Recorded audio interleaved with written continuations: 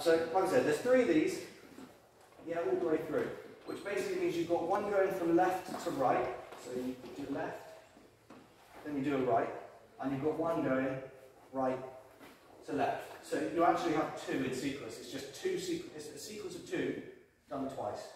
Does that make sense? Yeah? So you've got left into right, and that's also right into left. Alright?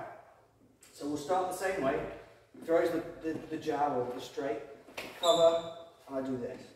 Now, whichever one I do from there, doesn't really matter. If he pulls his arm back, and I end up pinning it, that's fine, I can still do the technique.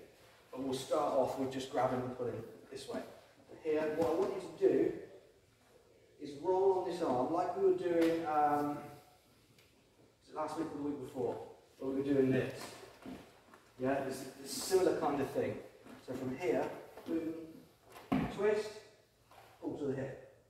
Yeah, from there, Joe's not got any hair, so you make it difficult for me. If your partner's got hair, you can pull the hair. If not, you can reach around and grab his feet. There. And then from there, I can just keep striking. Alright?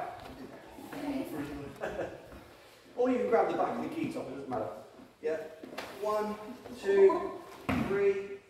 From there, that's a strike as well, don't forget. So but be careful with it. There's a strike.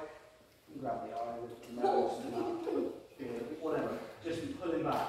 And then from there, the punch just is wherever it presents itself. Okay? So that's essentially why you've got the next one. 1, 2, turn and pull. Now obviously that in that sequence is unlikely to happen.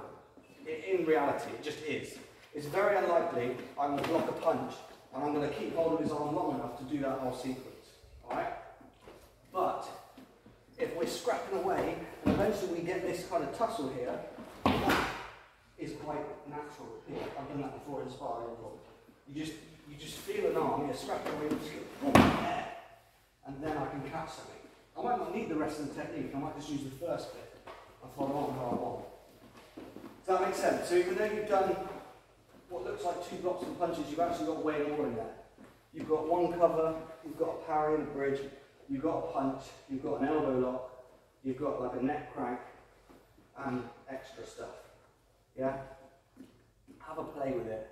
Just don't butcher each other too much. A little bit's fine.